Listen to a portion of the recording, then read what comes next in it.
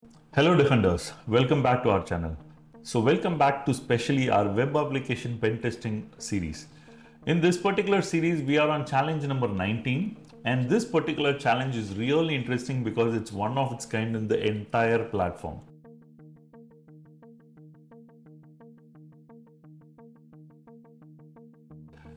Before using the proxy and after using the proxy, when I use a proxy, I'm not able to use HSTS based websites where it does not allow me to do a man in the middle attack, right? Now here, what I did, I switched off the proxy, logged in into the HSTS site, now re-enable the proxy again. Now I should be able to use the site. Now I go click on web hacking. Here we are in the same this thing.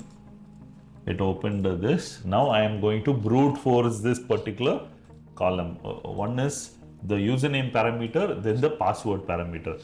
So how do I do that, right? So first, this is the burp suit. Burp suit is a very popular known MITM tool.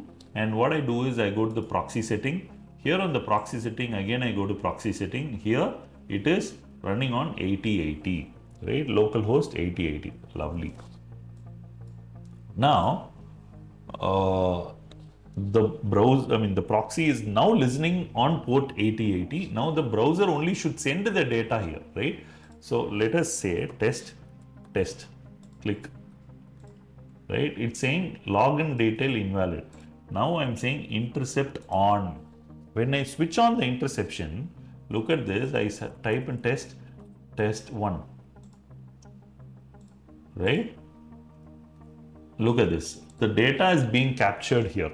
The data is being captured on the browser, and I am not forwarded the data. I can either drop the data or do anything of my liking, right?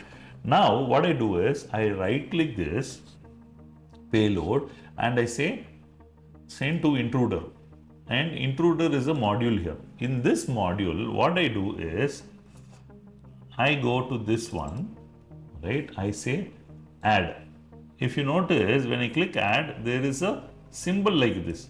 So in the username field, I have added something, and in the password field, I have added that symbol. What does that mean? It simply means in the username field and the password field, I am going to do the brute force. I am going to feed in the data from a file, right?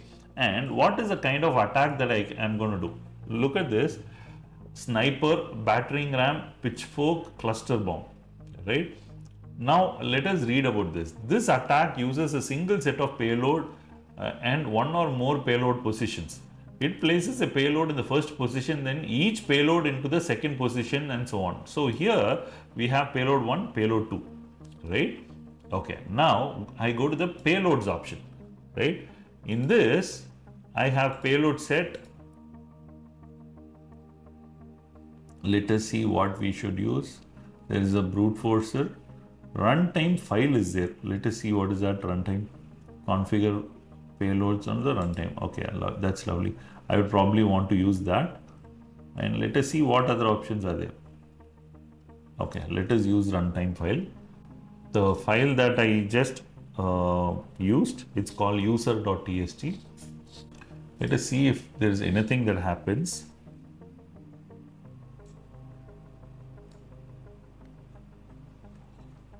Okay, look at this. There is an issue here. So there is a payload that is going only on only one payload going, right? We actually need two payloads to go. Why? Because we have two details to be pushed in, right? Now let us see that.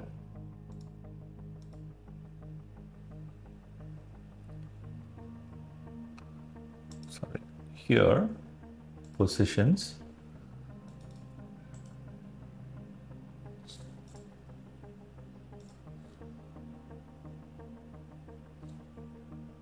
I clear it. I add.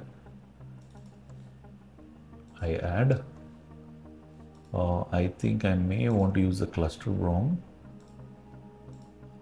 Yeah, now you can see payload 1, payload 2. Two options are available, right?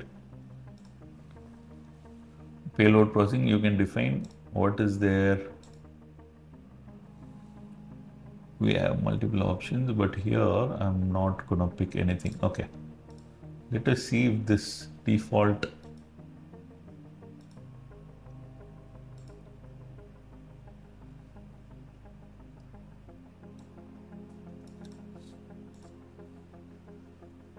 payload set 2 is empty.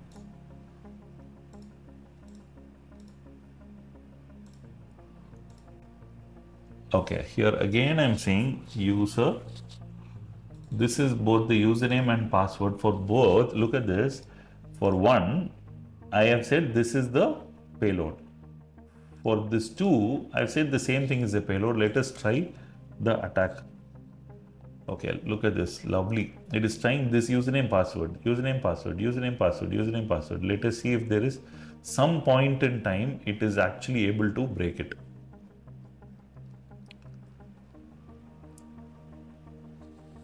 Wow, it's trying these many attempts. One of the error codes, look at this. There are some error codes where the status code is 302, right? And the rest of it is saying 200. See, all of this is saying 200, but when the username is Bahadur and Shah is the password, then it says 302, right? Let us first try that. Bahadur and Shah, say intercept of Bahadur, Bahadur.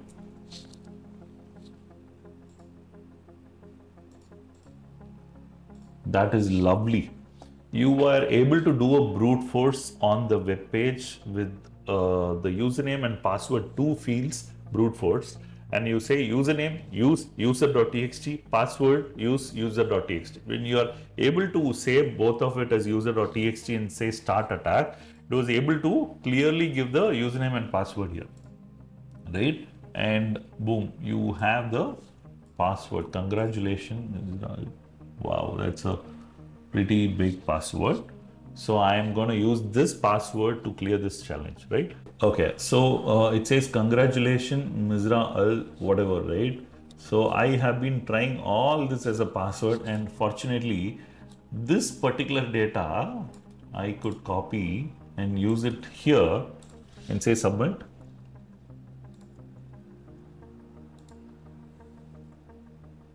Wow, it was able to help us the password, right? So the entered username and password was right. We are already on the stage 20.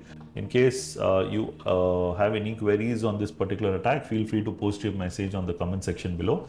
The interesting thing is this is a brute force attack. This brute force attack can be of two forms. One is you can do it over a HTTP basic method. One is on a HTTP form. The one we have done is called the HTTP form based method because it's inside a web application, right? And the HTTP basic method is when you get a pop-up that is posted by the browser itself, not through a JS, right? If you use a router and try to log into a router, most of the times it'll ask for a username and a password using a HTTP basic method, right? In this case, you are able to do a brute force on both parameter and arrive to a particular status code with which you know that you are successfully able to clear the challenge by doing a brute force on both the fields, right? In case you found this interesting, in case you think someone else would love to see a content like this, consider sharing and subscribing. Thank you.